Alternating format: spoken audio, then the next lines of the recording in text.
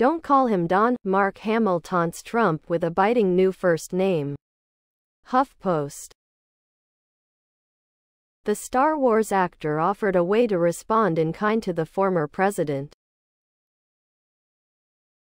Below are your comments. Don has a great ring to it.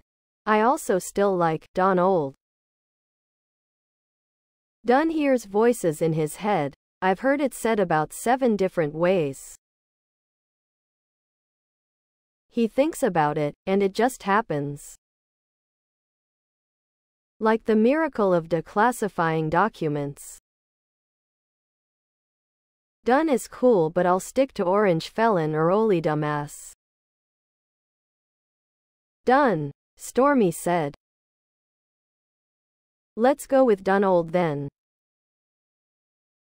Please subscribe to my channel.